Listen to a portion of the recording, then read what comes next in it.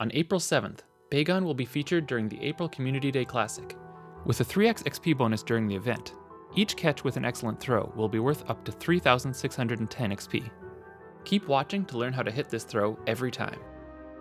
Welcome to the Excellent Pokédex. In this video, we will analyze the Bagon Excellent Throw. Here it is in slow motion. My approach is to throw from the lower right corner to just outside the lower left corner of the gray circle.